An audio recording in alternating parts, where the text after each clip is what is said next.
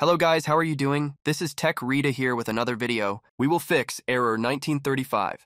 An error occurred during the installation of assembly component, so let's get started.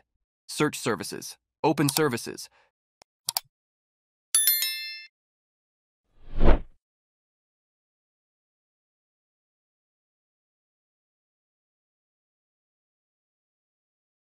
Double-click on Windows Installer.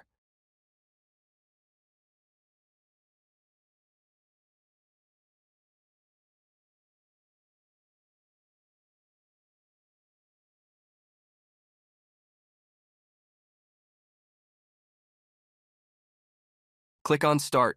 Click on OK.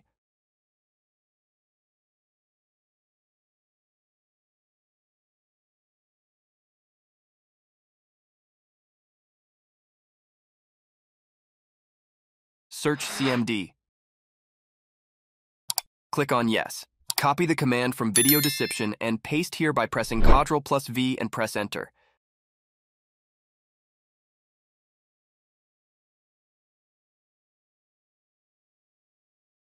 Wait until the process is 100% completed. After completing the process, then close command prompt. Search Control Panel. Open Control Panel.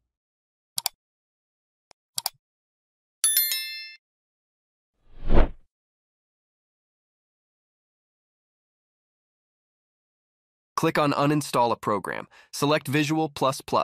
Click on Change. Click on Repair.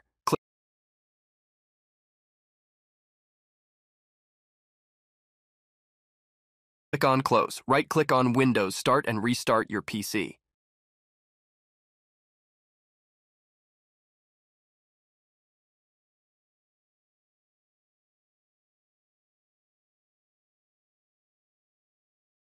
Thanks for watching.